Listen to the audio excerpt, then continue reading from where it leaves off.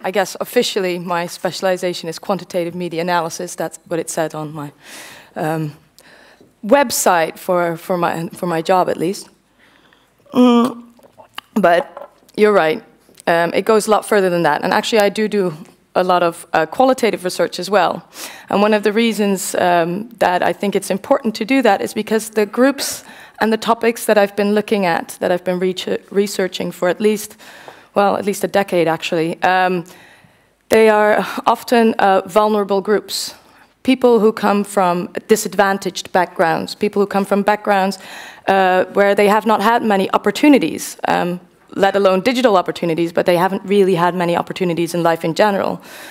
And working with those people, actually some of the richness of the research and the data and the stuff that we look at really comes from an understanding of a more qualitative aspect about their everyday lives, doing interviews with them, seeing how they live, what is the reality of their everyday lives.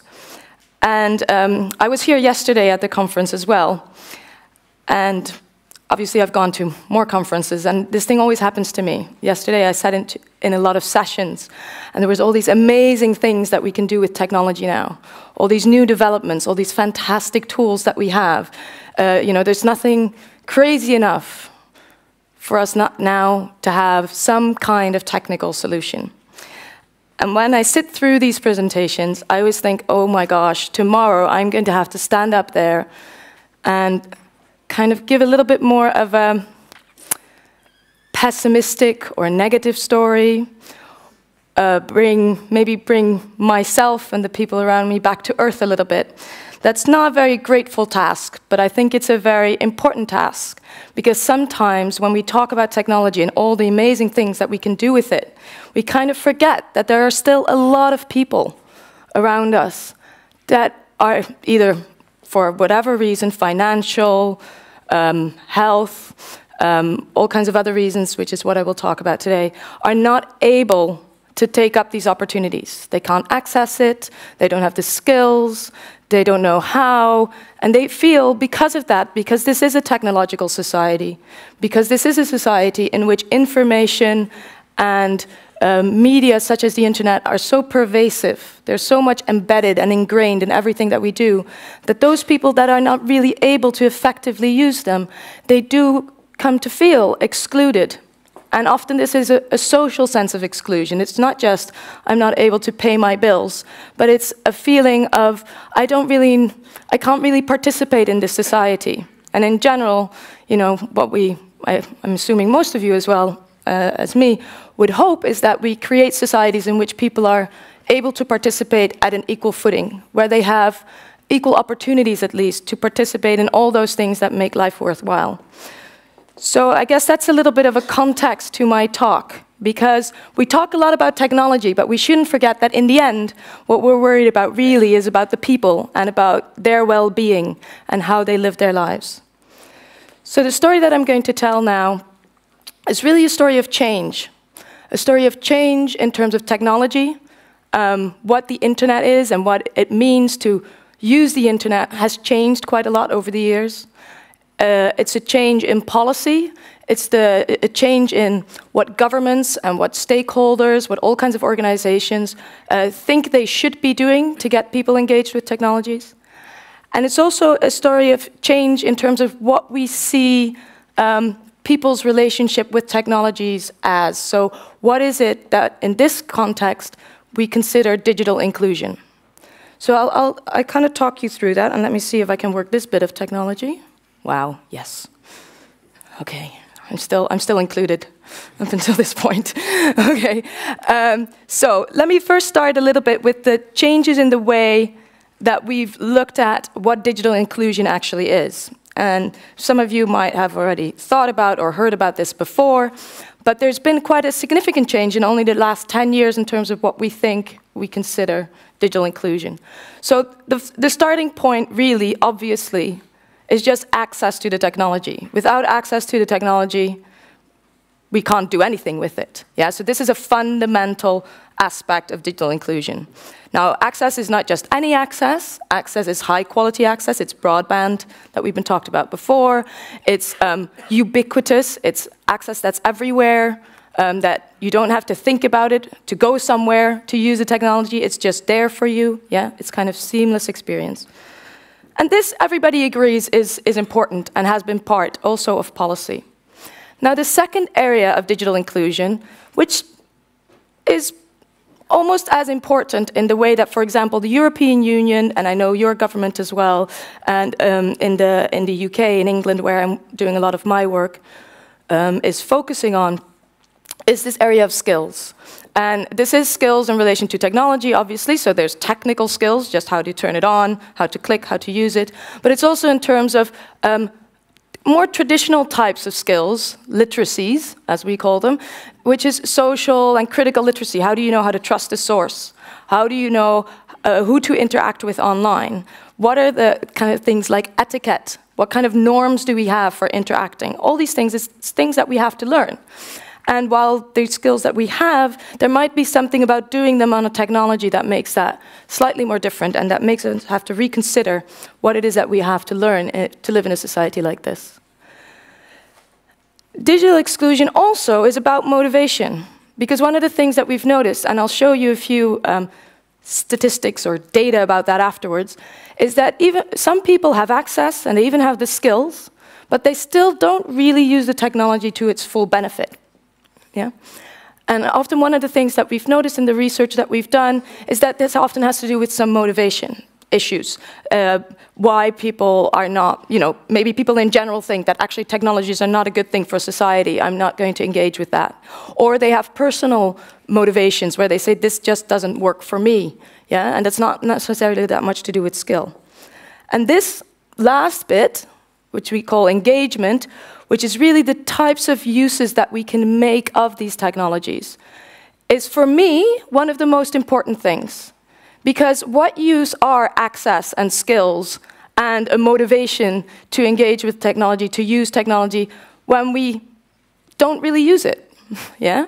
When we don't really do any of the things, any of the opportunities that are there. So, and the internet is growing, and this is why I'm saying this is a story of change. Yeah? What used to be inclusion, even 5 years ago, what used to be engagement 5 years ago, high-level engagement 5 years ago, now might actually be a very basic thing, or might not be that important anymore. Yeah? I don't think anybody would consider now that sending an email with an attachment, yeah, or maybe even looking for information in a browser would classify somebody as very digitally included if they don't do anything else anymore. Yeah, so we need to look at that breadth, at the number of things that people do. I did promise I was going to talk about policy a little bit, because policy reflects this change in the way that we've thought about what people do with technology. And we can see that in most countries, and it's here as much as in the rest of Europe and in the UK, we've seen that most of these policies to kind of promote digital inclusion have started really from an infrastructure perspective, the pipes, putting in the lines. Yeah, very important, access, yeah? Can't do without that. In the UK, they've then started to realize, well, just having some kind of access somewhere is not enough, yeah? Really what is important, and especially in more northern European countries, is what we see is that home access, which brings with it a freedom to play around. People are less afraid of using the technology at home in their own safe space, has become important. So in the UK, we've had this program which is called the Home Access Plan, where they brought computers into the homes of families that had children in education. Very important. Not completely successful, by the way, but right, fair enough. They tried. Okay, then what we can see, and I'm obviously telling you this from a UK perspective, but this is reflected what we see in Europe and in other areas as well, is this idea of universal service. Yeah, and in the UK it was called Universal Service Commitment, where the government and the policy started aiming at not only do we need to provide infrastructure and high quality infrastructure and a comfortable environment to engage with the technology, but actually we need to make sure that people are able to take up all the different services that we offer. And obviously when you're government policy, you're most worried about the government services that you provide, but it's really about that. Now what we've seen more recently is kind of a split. It's kind of a shift, and this might have something to do with the economic crisis, where people saying like, actually this universal service commitment is quite difficult, yeah? A lot of stuff needs to be done for that. So we can see policy going back more towards the infrastructure. Also with this idea that if we provide the infrastructure, society is now at a point that everybody will just start using the technology. So if we give people high quality access, then people start using the technology. In Europe, on the other hand, they also have that still, but on a European level, they're really worried about the skills aspect of it. So, but we can see a little bit of a move away from content provision or thinking about how we can get people to engage with a very broad range of activities. And this is kind of where we are now, and where I think a lot of countries are moving, which is this idea of digital by default. And this is a different story than saying a universal service commitment, where you commit to trying to provide the services to everybody else, and that everybody has equal access to services. The digital by default strategy says, before anybody does anything else, and this is mostly in government, you have to make your thing digital. Yeah? It's digital by default, and actually, let's forget about the rest. Yeah? And the idea is that it's kind of a push. If we push the digital on, then people will have to use it and people will start taking it up.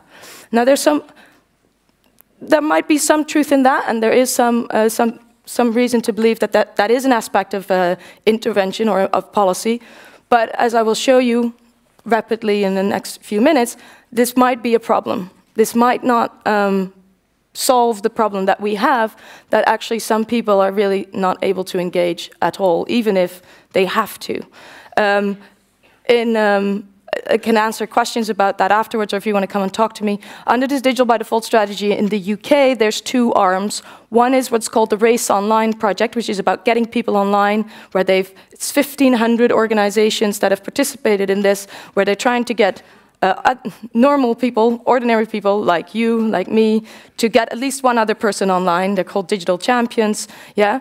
There's all kinds of problems with evaluating that because they haven't really thought beyond what getting online actually means, yeah? And then the other aspect of this is really that super broadband infrastructure strategy, which people across Europe look to Sweden and they go, oh my gosh, if we could only live in that Valhalla. We're not there yet, but they're trying hard to catch up, yeah? Okay, so now it's statistics time. I said quantitative, that's what I do. So really, actually in most of Europe now, the infrastructure bit is relatively okay. Obviously, in some rural areas, there's still problems. Even if we talk about the UK, there's still problems in urban areas where connections are quite not as good. But we can see, we're not doing too bad. We, as in Northern Europe, yeah? So in the United Kingdom right now, 82% of people uses the internet. Now, everybody in the UK actually has access, yeah? Somewhere. Maybe not at home, but they have access somewhere, yeah? Norway and Sweden above 90%, yeah? Lots of people, but still, that's not an insignificant number of people. In the UK, 20% of people are not online, depending on which figures you use. In Sweden, it's some figures, it's 10%. It's 1 in every 10 of the population, okay? Now, how can we, so let's look a little bit at what was behind those figures that I showed you. Both what is behind that use figure and both what is behind that non-use figure. Who are these people and why are they not actually even using the internet beyond what they would do if they actually got online? So this is obviously based on the UK data, because after this we'll talk about the Swedish data. And this is a pattern that we see replicated in most countries where the internet and technologies have become more and more widely available. So we can see that in 2005, cost, access, and skills were kind of there, all prevalent, most important for people at that point, or the most mentioned reason for not using the internet was that they didn't have any skills. After that, they didn't have any access, and then came cost. And we can see this remained kind of constant, yeah? Cost has become slightly less important, but there's almost no change in that sense from 2005 to 2011. Now, the interesting story starts here. And this is about no interest. These are the people that they're saying that they're not using the technology because they're not interested. Yeah? It's not for them. Why would I? It's no benefit to me. Half of the people who didn't use the internet in 2005 said that this was one of the reasons why they weren't using the technology. Now look at what happens in 2011. 88% of people who are not online are saying that that is because they're actually not interested. So this means that we're talking about a different group of people now, yeah? This is a different type of non-user than we had in 2005. And they're different in two reasons, in two ways. One is that their priorities have changed, yeah? It's also maybe because sociodemographically they're a little bit different now than they were in 2005. But another thing that has changed from 2005 to 2011 is that actually now, if you ask somebody what are the reasons that you do not use the internet, they mention, well, I'm not interested, but actually I also don't have the skills, and I don't have access, and if you ask me, it's also too expensive. In 2005, yeah, only 6 years ago, if you ask that same question, people would say, I'm not interested, full stop. Or, it's just too expensive, full stop. Yeah, they didn't have a wider variety of reasons. So when you talk about policy or interventions, or you're interested in getting people online and to engage with the technology, you need to realize that now we have a lot more barriers to overcome. And this is one of the things that the Race Online project in the UK has been confronted with, that when they started doing these things through what was still called the UK Online Centres, in 2007, if you put a poster in the window of a center and you said, free internet, yeah? Come and take a computer class, people would come in. They're not having that anymore. They still have those posters up, people don't come in anymore. Why? Because the people who are not using the internet now are a different group of people. And so it's really difficult to figure out if we can learn from the past about what to do in the future. But there's some, yeah. And this is something I've been working on recently, which is something that we discovered is happening in the UK. Because one of the things that people often argue is that actually this digital inclusion thing, and this is why people focus on infrastructure, it's not really a problem because the people who are not online are kind of old. And one of the things that happens with old people is that they die. And they're going to die relatively soon. And then when they die, we don't have to worry about it anymore because there will be all these young people who are digital natives and they are just going to use the technology. Yeah? Now, this is problematic because what our research shows is that actually there is a persistent group of people who have what we call compound disadvantage, several types of disadvantage offline, that are consistently less likely to engage with the technology. Not only are they less likely to engage, but their increase in engagement or in access, which is what is shown here, is a lot lower and slower than that of the other groups. And in the UK, we know that this persistent group, what we've called the digital underclass, is those people with low education who are unemployed.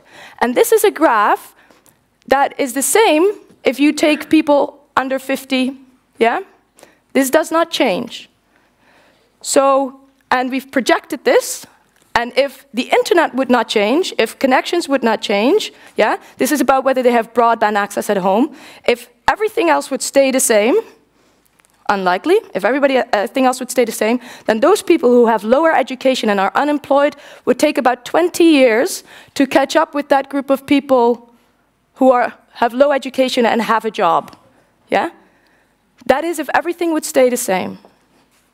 And catch up with the level they are now, not catch up with, being exactly the same. Few more graphs, just to kind of stress this point. That was where you could see that the relative the relative disadvantage or the relative exclusion was getting bigger because the distance between these groups was getting bigger and bigger and bigger. In this graph, we can say that it's very consistent. This is about the skills that people say they have. Yeah? Again, that group of lower educated, unemployed people, if you look from 2003 to 2009, there's almost no increase in how confident they feel in using technology. And these are people who use the internet. Yeah? So in that group, there's something that needs to be done. If you just provide access, or if you just get people online, that doesn't automatically mean that they're going to increase their skills. It's what we can see here. Something else needs to be done. Now, and this is important when we talk about policy or interventions, because one of the other things that we show, and this is how many things that people do online, the breadth of their use, how many different activities they do, is that we see that same group. Yes, they have increased their engagement, it's become broader, but it's still relatively the same distance from that higher group. Yeah, and this means that, and when you look in more detail at what's going on there, what you can see is that actually that group who rely most on services, who rely most on the charity sector, who rely most on government, the thing even when they are online, the thing that they are least likely to do, is to actually engage with those activities. Yeah? So we get people online, we train them in skills, they start using the technology, and then they don't do the things which maybe, we thought might be most useful for them, which is kind of problematic. And because this is also the hidden cost of a policy that is digital by default. Because you have your services online, but if these people are not getting to them, you can't, as a society, say, oh, well, who cares if they go on the benefits? They're online, they're playing games, they're Skyping, they're on Facebook. That's not really an option, I think, as a society. So this is really where we need to think about how can we deal with that. Two asides, and then it's where I'll stop. These are two things, this and the next slide, that we need to keep in mind. One is what it really means when people say they're not using the internet. Yeah?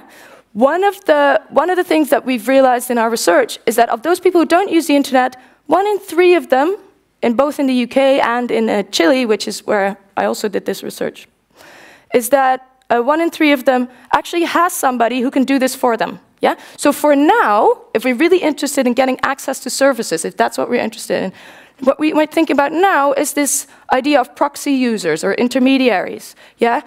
Who are these people that are using the internet for other people? Maybe, and this is what we're looking at with the health service in the UK at the moment, maybe we should build our websites not for our clients, not for the people who are unhealthy, but for the people who are looking for information or services or other things for the people that have that disadvantage. Yeah? And that is kind of a switch. Obviously, this is not a solution forever. Yeah? We don't want, because the quality of the information that you get through a proxy user is often a lot lower than when you get it directly yourself.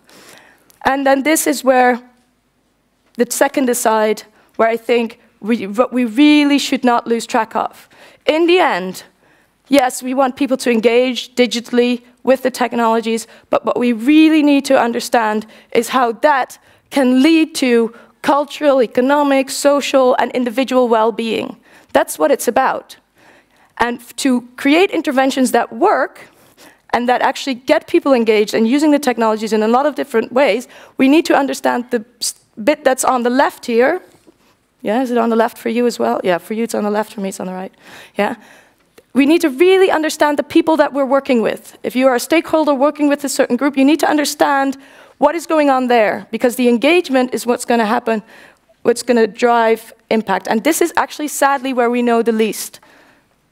How we can get use of technology to actually make people's lives better. This is where we have the least information.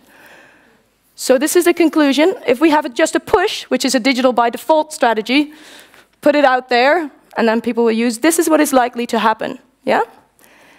If we have a pull strategy, where we look at what are people's needs and what are their disadvantages and and advantages and opportunities offline, yeah, their traditional indicators, and base our interventions and policy programs on that, by looking at skills and motivation and on how can we integrate technologies into things that people are already doing, then this is more likely to happen. Yeah, that's the pull strategy, where you look at the people that are there and you get from them to figure out what they need, and that's it. That's a lot more difficult, by the way, than digital by default, and I'll stop with that. Thank you very much, Ellen.